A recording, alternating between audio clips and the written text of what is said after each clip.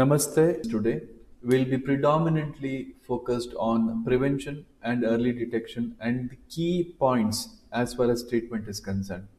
In the next 45 minutes to 1 hour, we'll be discussing the various aspects of it. So, first, let us understand what is cancer. Now, a normal cell, a normal cell in the body has a particular behavioral pattern. It is supposed to multiply only when it is necessary for the body. But when there is a DNA damage to the cell, that cell can repair the damage or get destroyed or turn into an abnormal cell which is called a cancer. Now what happens when there is cancer? So the cell that is abnormal, instead of going into a cell death, it starts multiplying rapidly and starts spreading around. So when it starts spreading, it starts consuming the body and destroying various organs in the body. So that is why cancer is dangerous. So, if it is confined only to one area, one area of the body or something like that, or one organ, it may not damage too much because it is confined. The problem with cancer is that it starts coming out of that boundary and starts spreading. So it is a growth for the sake of growth, which is the ideology of cancer cell, and that is why it is dangerous. So let us see what is happening in India and in this region. It is applicable even to the region. There's a WHO data. So see, the most common cancer in this region is the lip and oral cavity cancer among men, followed by lung, followed by stomach cancer and colorectal cancer, esophagus and prostate. Now, head and neck cancers are the predominant cancers among men. When it comes to women, it is a breast cancer and the cervical cancer, which is the most common cancers, followed by ovarian cancers, and then rest of the cancers which we see among men as well are common among women. So the main focus of our whole strategy depends on what is common, because this is what has to be avoided or prevented or early detected. Remember one thing: one in five people living today will develop cancer sometime during their life. So, that is the incidence of cancer today. And the aim is to bring that awareness in order to prevent cancer deaths. So, is the cancer incidence increasing? That's a very important question which I keep facing. And if you see the data, this is about 12-year data, you can see that among men as well as among women, the cancer incidence is increasing. This is the Indian data. So it is increasing and it has been constantly rising. And it is going to rise for multiple reasons. One of the reasons is this. You can see in the 1950s, the average life expectancy of our people was below 40. So below 40 was the average life expectancy, and if you see it today, it has gone to nearly 70 and it is crossing 70, which means we are living longer for various reasons. Like, our infectious diseases deaths have come down. People don't die out of TB or tuberculosis or typhoid or any other illnesses. Today is the era wherein we are dying out of chronic diseases or critical illnesses. So infectious diseases are totally non-existent except the COVID which we are going through right now. Now, so what happens? What is the question? So what happens is, as we get older, see, there is a cutoff put here at 40. So as we get older, the damages in our body starts accumulating. It is just like a vehicle. So as the vehicle gets older, the damages, however well you take care of it, damages starts accumulating and you start seeing some or the other problems. And that is what happens to human body as well. So once you cross 40, you can manifest various diseases like the heart, increase in BP, you can develop heart related illnesses, you can develop stroke and many other illnesses as you get older. So that is the way human body is designed, because we are not designed to be permanently around. So so we need to prepare for it. So age is an unavoidable risk factor for all these diseases, including cancer. So apart from this, what can we do? So what we can do is be aware of cancer, and when it occurs we can prevent it, when it is, or prevent death due to cancer, because we are aware of it. Now there are two aspects of it. One is primary prevention, other one is a secondary prevention. What do you mean by primary prevention? Primary prevention is avoiding it from coming altogether, and secondary prevention is to identify it when it happens and treat it accordingly before it causes death. So we should look at primary prevention first, and then we'll go to secondary prevention. Now, primary prevention is a basic principle of risk reduction. So, if you look at these two guys, one is wearing a full protection, other one is unprotected. There's no helmet. There's nothing he's wearing, though it's very stylish. But when an accident happens, the person who has a helmet and all the body protection is likely to survive better than the person who doesn't have any any protection. So that is the idea of reduction of risk, and that is the idea of primary cancer prevention. Now how do we avoid all this? This is a key factor. This is the list of most common suspects when a cancer comes. First of all, people think that genetic cause is the most important cause of cancer. The answer is no. It is the least common. It contributes about 4%, 4 to 10% of cancers are due to genetic, that is hereditary factors.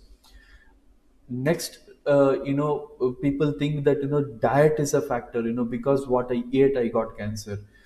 Yes, that contributes, and the contribution to of diet is quite important, and we will be talking about diet in more detail as we go on. So diet contributes about 6%, and the associated other factor, that is, we talk about the obesity and uh, being lack of exercise and all that causes another, put together they cause about 20 plus percentage of cancers. Bad, or rather, bad hygiene or lack of personal hygiene contributes to 10% of cancers. We'll be talking about that also. They are predominantly because of infections. And about 40%, the major chunk of cancers, 40% of cancers are caused by tobacco and pan masala. So that you have to remember, and it's very important. And a small percentage, about 25% of the cancers, we don't have a particular reason why it is caused. And we, whether you are health, maintain healthy lifestyle, or all factors put together, if you keep yourself healthy also, it can happen. So, to put in simple words, everything under sun, including sun, can cause cancer. So, how do we go about it? So, five key risk factor reduction factors that you have to keep in mind, which you can do some to some extent alter, are: one is tobacco consumption, second is alcohol, third is infections, the activity and exercise and diet, and the pollution are the factors which you can control. Now tobacco is the most important and the most avoidable risk factor that exists today. More than 70% of oral and lung cancers are caused by tobacco consumption. And it's very important to remember that more than 40% of overall cancers are caused by tobacco consumption.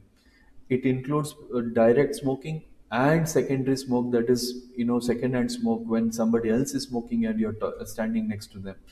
There are horde of cancers which are caused, but remember, today, as of today, it's about few years old data.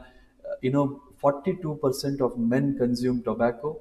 It may be chewed tobacco or smoked tobacco. So nearly 40% or 40 plus percent consume, and nearly 15% of women consume tobacco as well. So overall in the society, nearly 30% people consume tobacco. And second-hand smoke affects nearly 30%, another 30% people. So it is a significant number. And what is also key factor over here is the youth, the impressionable age group, 13 to 15 years, and in among them nearly 10% consume tobacco. So that is an impressionable age, and there is some work to be done in that age group. What all cancers does tobacco cause? You can see from head to toe there are n number of cancers which are caused by tobacco. It is not one or two cancers, it is every part of the body is affected by cancer. So, it is one of the most preventable cancer, causes of cancer, and government regulations have tried it out. But yes, one way they can do it is completely ban tobacco, which they have not been able to do. And these things, these warning signs do help to some extent, but I don't know how far it will deter. So these are the fact, the most important factor. And if you are exposed, if you are using tobacco, look at, consider stopping. There is help available. So choose life and not tobacco. Second important factor which is known to cause cancer is alcohol consumption. 22% of cancers among men is caused because of alcohol. Remember, alcohol is a solvent, industrial solvent, and it can increase the effectiveness of cancer causing agents. So also it is shown to increase or cause cancer by the production of toxins in the body, which is, it forms an aldehyde, acetaldehyde, which is the one which causes inebriation when you consume alcohol. But see this, Indians and the Southeast Asian population has a deficiency in the enzyme that degenerates aldehyde, and this deficiency can make Indians more prone to cancers. And because the damaging factor, the aldehyde, accumulates in the body. So Indians are as such more prone to cancer related to alcohol. And the Indians and Asians for that matter. And alcohol, what all cancers can alcohol cause? In fact, again, there are multiple cancers: oral cavity cancer, larynx cancer, esophagus, breast cancer among women, liver, and bowel cancer. So, again, the most of the parts of the body are associated with alcohol consumption. Other factor which I spoke about is the infection or the hygiene related cancers. 22% of cancers in India are caused by because of infection, and predominantly these are the viral infections and bacterial infection. Bacteria, we know only one, that is the H. pylori bacteria, which is responsible for stomach cancer. And other things, other organisms are the viruses: human papilloma virus for cervical cancer, and many other viruses which are there, like HIV, hepatitis, or Epstein-Barr virus, cause various forms of cancers. And some of these have vaccines which can prevent the cancer. And you know and we need to know how to, what are the transmission, or how does it happen. The most common way of transmission is person to person transmission, which can happen especially for hepatitis. It is from sexual route. HIV is also from sexual route. There are other things which are bloodborne diseases. So, various ways in which a virus, especially hepatitis B, hepatitis C, and HIV, can transmit. And when does it cause cancer? It requires a long duration of time where it damages the liver, and finally it's in a cirrhosis, and cirrhosis leads to liver cancer.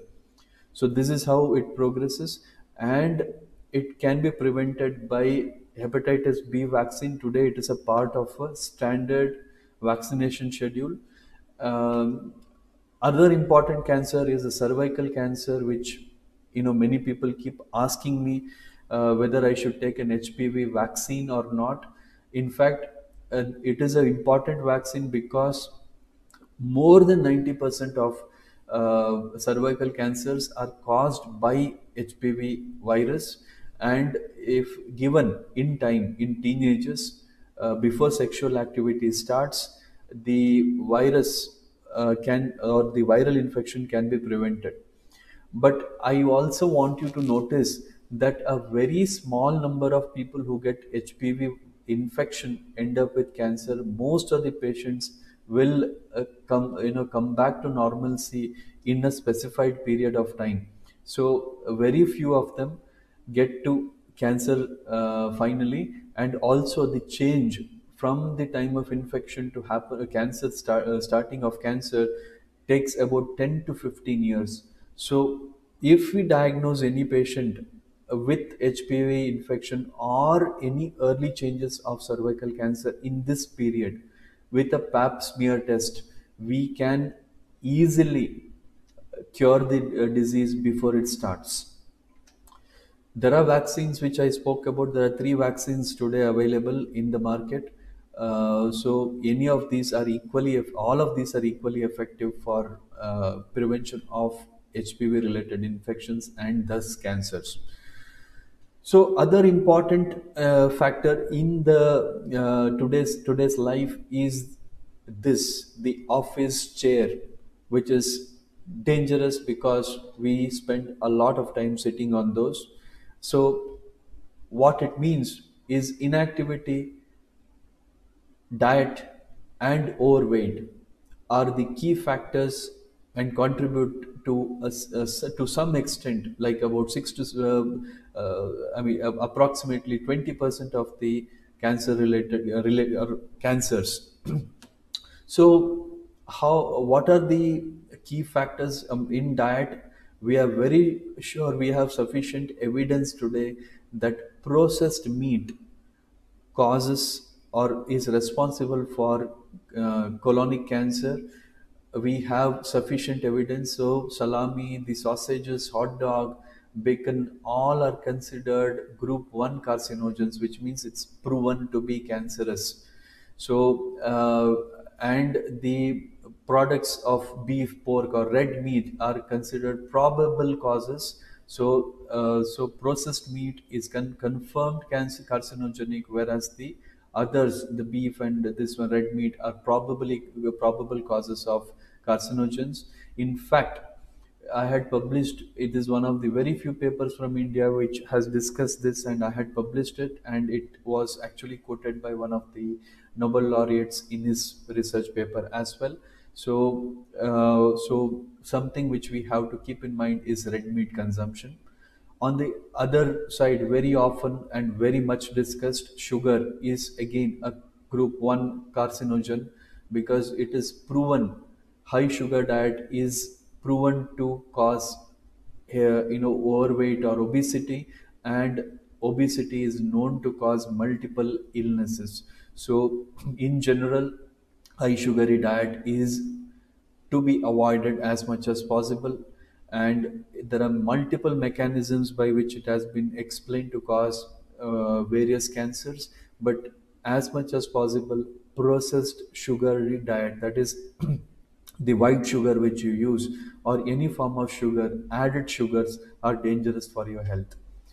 So, what is ideal body weight? In fact, BMI calculators are available for Indians. BMI, healthy BMI is below 23, and it has been noted that 3 out of 4 Indians are overweight. Unlike the Asian population, wherein normal is up to 24 point, sorry, unlike the European and the Western population, for whom 29.9 is 24.9 is considered healthy. For Indians, the cutoff is 23 because of our truncal obesity. We tend to develop fat around our abdomen. So, to So it is very important to remember what all cancers are caused by overweight. I have already discussed when I showed you the sugary diet. So, what is healthy? And this is very important to understand that what you should do to keep a healthy life, be in healthy weight, have a sufficient physical activity like half an hours of walk per day or 1 hour walk per day. Eat healthy diet, that is green leafy vegetables, whole grain fruits, beans, all these are healthy. Avoid processed food, fast foods, and all sugary diet. Limit consumption of red meat and sugary drinks, they are very dangerous. Limit alcohol and do not supplement its food. The nutritional supplements like vitamins and all these are not expected to reduce risk of cancer. It is just for your comfort that you are taking. For breast cancer patients, breast or for women, it is very important to breastfeed the child so that risk of cancer comes down significantly. And after a cancer diagnosis, be on a close follow up with your doctor when as and when happens. And very key message, and it is much more important than putting over here, is the fact that tobacco has to be avoided at any cost, because tobacco is the most important cause of cancer today. So apart from this, what are the environmental factors which is less under our control? About 4% of cancers are caused by environmental pollution. Many things, including diesel smoke, is responsible. Indoor pollution contributes to 1.5%. Sunlight is another factor. Pesticides, we don't know. We don't have a strong proof. What we know today, and it is accepted by WHO also, is that the pollution is an invisible killer, except in Delhi because it's visible. In rest of the places, we can call it invisible killer. Contributes to about 29% of death from lung cancer. So it is quite a bad situation as far as pollution is concerned. It is a fine dust which causes many illnesses, stroke, heart diseases, other lung diseases also. So this uh, pollution is something which has to be kept in mind.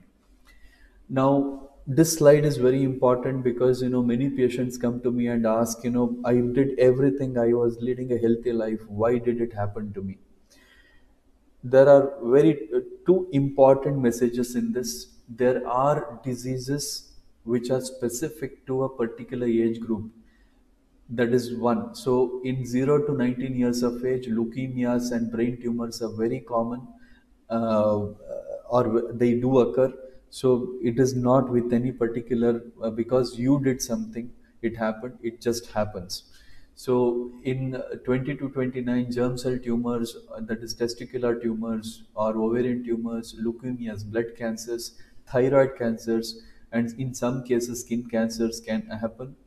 uh, Again, in 30 to 39 age group, breast cancers and thyroid cancers pick up quite significantly.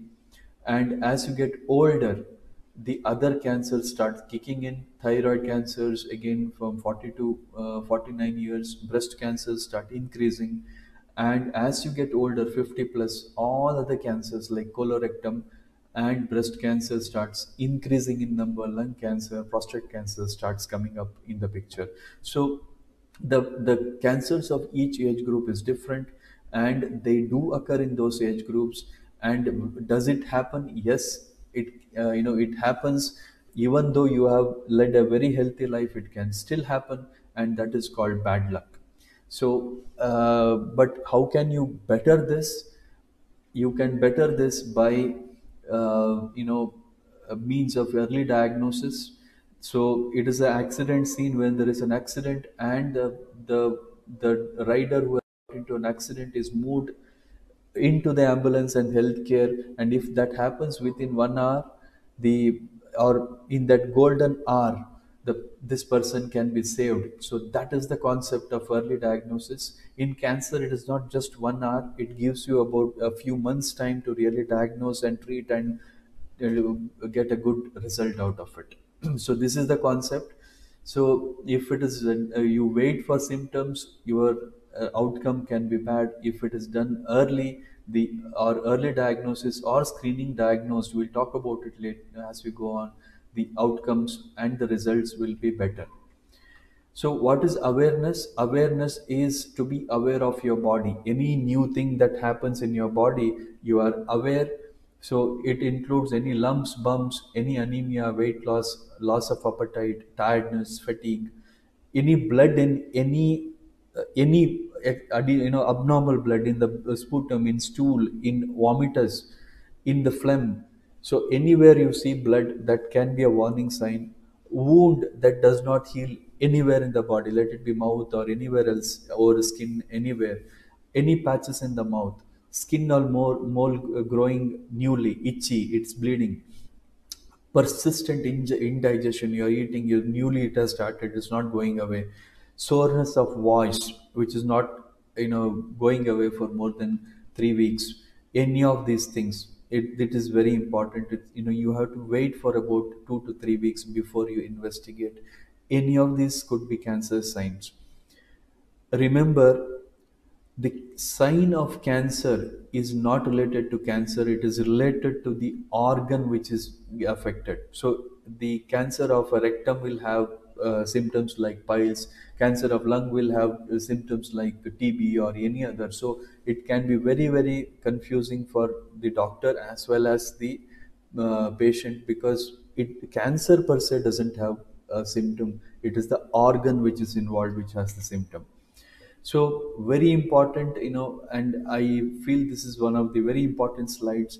Anemia or low blood or low hemoglobin is one of the important signs. And heart rate, headache, brittle nails, extreme fatigue. This is very important. Fatigability, tiredness, dizziness, lightheadedness, cold hands, poor appetite. I'm not able to eat any food. Shortness of breath, all these are symptoms of anemia. And very often what happens is the doctor does a blood cell test, hemoglobin is low, they put iron. It is not always the right thing to do. There are many causes of anemia. There can be excess, it can be due to bleeding, it can be due to menstrual bleeding, it can be iron deficiency, it can be genetic factors of anemia, impaired metabolism, some other factors. But also cancer can cause anemia, especially the digestive tract cancers are notorious for cancer causing anemia, loss of appetite and all this. So what is a dictum is, we need to investigate any male with anemia, any menopausal lady after menopause needs, if there is anemia, that lady needs to be evaluated for possibility for cancer as well. It is very important to do that. Remember, many patients come to me late because they had a lump, they did not, it was painless and they did not evaluate it. Very important. Cancer is painless when it starts, it's a very important message. And any painless lump, ulcer, investigated, get it investigated. Pain is not a factor for cancer. Very few of them are painful, most of them are not. So very important to investigate. The other thing, when any today, when any early detection has to happen, the patient's involvement is very important. It is the self examination which picks up the most common cancers like the breast cancer, the oral cancer, and the self examination is possible for other illnesses also. So we will see how it is to be done, but the self examination means it is a responsibility of the individual to diagnose it or suspect it and come to the doctor. So what are the components of self examination? It is looking at yourself in a methodical way, showing it to a doctor, and few tests may be required to confirm. Now, yes, I want to talk about breast cancer because that is the most common cancer among women to begin with. So it involves, what does it involve? Self-examination. It involves the woman standing in front of the mirror, looking at her breasts to see any changes, new changes, any abnormality. Feel the breast in lying position. Feel the breast in standing or sitting position. These are the three components. How do you fix a date? When do you do it? You do it once in a month. For a menopausal lady, you fix a date.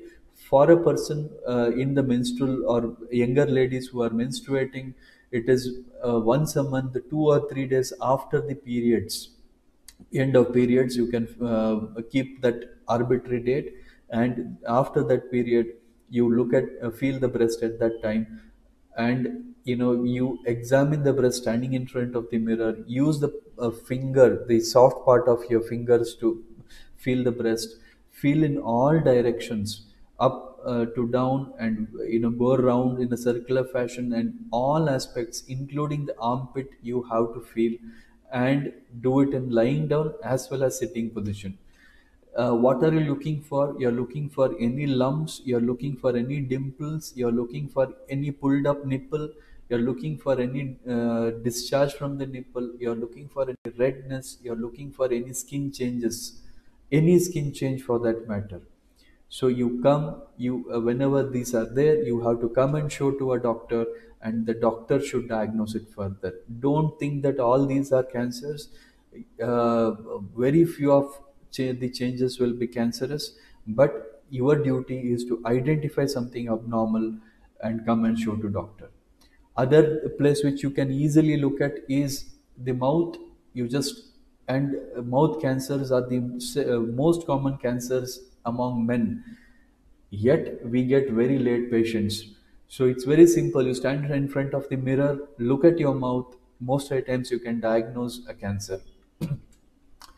See, there are lot of changes which you can look for when you're looking inside the mirror. You can look at the white patches, you can see some nodules, you can look for these kind of lines which are called lichen planus. Any difficulty in opening mouth, tightness in the cheeks, that is called submucous fibrosis. That is also a condition which can lead to cancer. Any red patch or black patch is dangerous. See, this a white patch again over the tongue is very dangerous. We deal with them very, very cautiously. So, why is it so important? Remember, I showed you the white patch like this. If left alone, can lead to a cancer like this. So this is very easy to treat. This is extremely difficult to treat. We have to reconstruct. We have to do a lot of work, and the patient will require radiation afterwards. So it complicates matters if you delay treatment. You know, we have spoken about these things, but remember, more than 80% of world's oral cancers occur in our region, including India, Bangladesh, Nepal. These regions are the regions which are, world's capital for as far as oral cancer is concerned. How do you do self examination? Stand in front of the mirror, look under your lips, look around your cheek, look at your palate, look at the tongue in all direction, look under the tongue, look for any changes like what I showed you, the lines or anything. Go to a doctor. There is nothing wrong if you are wrong. It is okay to be wrong, because the doctor has to check you to be sure, right? So apart from this, look at your whole body, look for any new lesions which are larger than 6 millimeter, any black mole or red mole or anything more than 6 millimeter which looks very asymmetrical, surface is very odd, borders are irregular, colors are irregular, or any ulcer, it has come up and it is looking very irregular, it is mushrooming out, though it is not healing, it is increasing, it is itchy. All these factors, any skin lesions, you should get it investigated. Among men, testicular cancer is very important also, because it happens in younger age group, in 20s and up to 40s.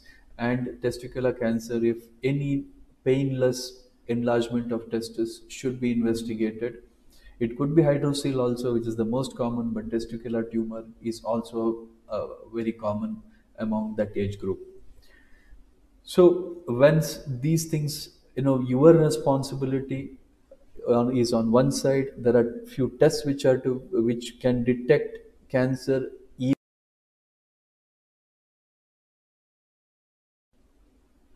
There are tests which will detect cancer even before first symptoms occur.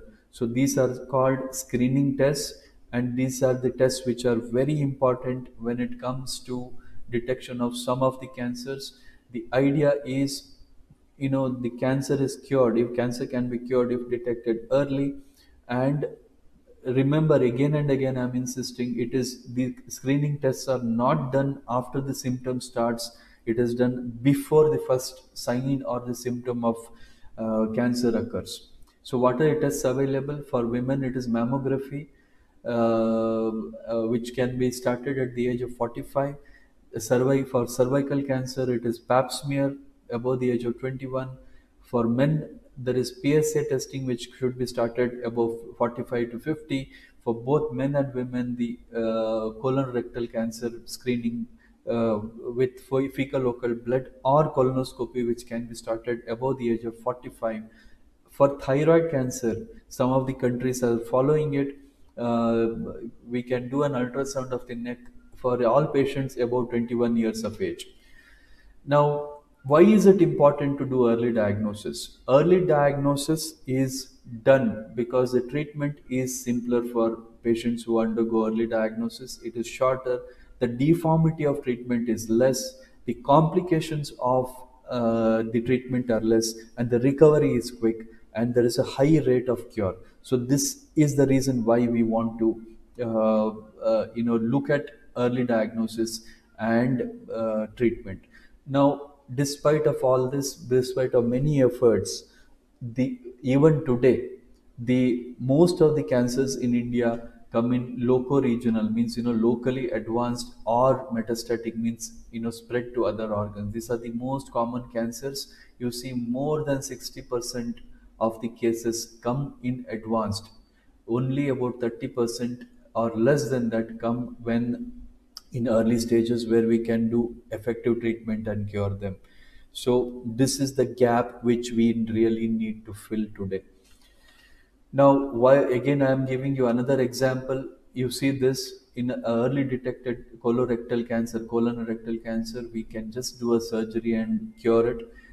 For a patient with an stage 2 and 3 cancer, it is you need to give additional treatment, and in stage 4 cancers, it is becomes nearly impossible to cure them. Look at breast. This is again very important in early stages. Up to stage 2, it is there is a cure rate of 90% nearly. When it comes to stage 3, it is 60%, and when it comes to stage 4, where the cancer has spread to other organs, it is only 20% cure rate. So early stage, when the tumor is only in the breast, the outcomes are exceptionally good. So it is applicable to most of the other cancers, and the outcomes are dependent on how early you come. So the entire treatment becomes less traumatic. If you see the evolution of surgery, that also proves to you, today, surgery for an early cancer, it is possible to do the surgery minimally invasively. We can do what good results. We can give exceptionally good results with laparoscopic or robotic surgery instead of open surgery. It is possible today. A lot of technology has come in. So it is not only less painful, it is less blood loss, cosmetically better, shorter hospital stay, it is quicker, back to normalcy, least of the complications, avoids in future also, it avoids unnecessary major surgery, best possible cure rates. And when the surgery happens, the immunity does not go down significantly. So that is the advantage of robotic and laparoscopic over open surgery. The outcomes are similar to open surgery when it comes to cancer. So this is how the robotic surgery happens. This is the patient with the robot, with one assistant will be there, and the surgeon sits on the console and operates. Laparoscopy, the surgeon stands next to the patient and does it, but with a smaller wound itself. So there's not much of a difference between laparoscopy and robotic. Coming to the hereditary cancers, because again and again I come across this question as to, you know, my somebody had cancer. Again, the strategy differs, so you need to, your particular case needs to be studied in detail before we advise you anything. But remember, I've seen many patients going for various tests because somebody had cancer. It is not the way. There are specific guidelines which have to be followed, and there is a particular way, there is method to that madness also. So we have to follow a particular pattern of treatment for every type of genetic cancer. There are tests to be done. So please do not go for some vague test just because somebody had cancer in your family. There are very particular genetic tests we can confirm whether you have an increased risk or not. Another important message, cancer is not the end of your life. Some people begin their life with cancer and achieve a lot. This is one of my patients who came to me and said, I have participated in multiple sports events. I want you to show this photo and tell other people that, cancer does not mean the end. You can still do a lot of things. I am participating in games, multiple games. I am winning the awards. So this is how life is. So I this happened about nearly about 7 to 8 years back. But I every time I talk about preventive health or prevention of cancer, I show this photo and tell people that those of you are interested in cancer prevention, or whoever have heard me here, can also look at the my NGO website SaMrohaNa, wherein we have done a lot of awareness videos, and we are coming up with more. We are into preventive aspects of cancer. We are trying to create support groups and support videos for the patients. Also, the future is to try and give some financial support to people as we go on by generating uh, donations for particular cases. We are trying that because we have the income tax registration for that. We'll try and do it and help as many as possible. Also, you can download this book, which is written by me. There's a booklet in which I have discussed all the aspects of cancer prevention, which I have discussed now much more in detail. There are many aspects. Also, you could visit my blog to have a look at the various time to time updates which I give. It is called oncoblog.in. So you can visit this site, and this will be directed to the blog. You can have a look, you can read many aspects and many newer things which come up. So finally, the take-home message is that, cancer is not the end.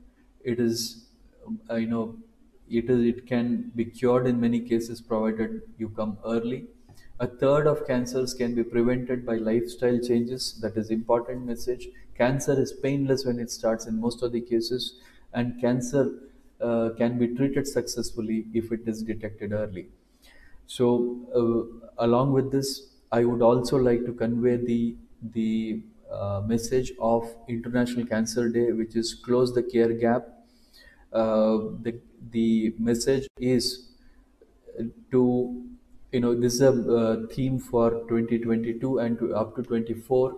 The message is to close the care gap, which means, we need to close the gap in every aspect of cancer, be it awareness, be it early detection, be it treatment. And our attempt in the next 2 years will be to achieve this various aspects of this, reduction in the care gap. Thank you very much. Thanks for listening to me.